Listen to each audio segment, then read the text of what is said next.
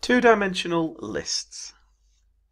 Sometimes we want to store data that's more than one piece of data that's connected to one particular item. So for instance, with people, we might want to store their name, and we also want to store their age.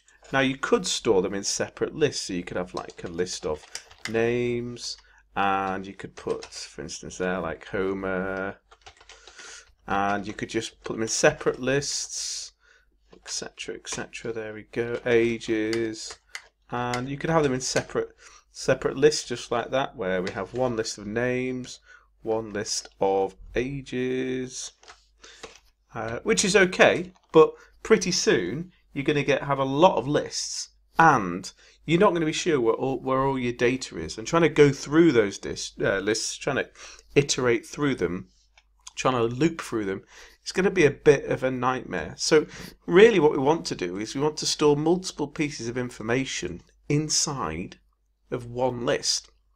Now we can't do this with a one-dimensional list, because a one-dimensional list here, just like that list there and that list there, it can only store one piece of information really.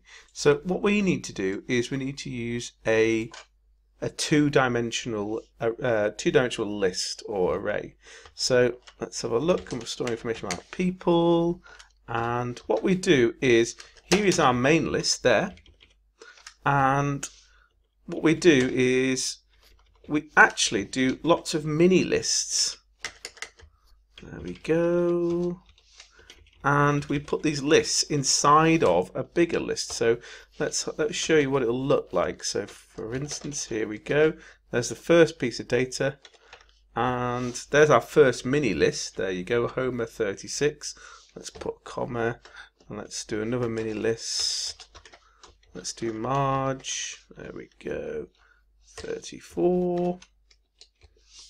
And so here we've got two items. There you go. So two items in that list. Two mini lists, and what we need to do now is we need to put both of those items. Just watch what happens here. You've got a list. Now notice it's got a tuple there.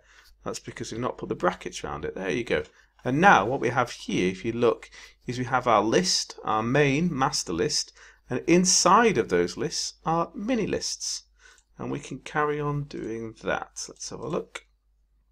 Let's just move this across a bit further. Oh, it won't go any further, never mind. There we go. So let's put that inside of there. Let's do Marge, Bart, comma. Now, what you'll probably find with your Python programs, and this is quite useful generally, is that eventually you find that you run out of space on one line.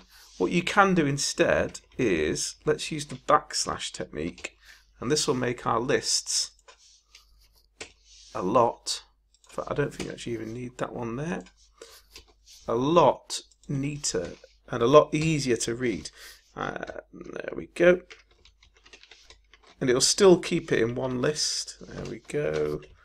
Lisa 7.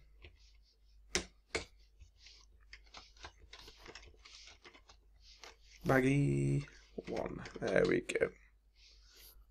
There we go. Oops.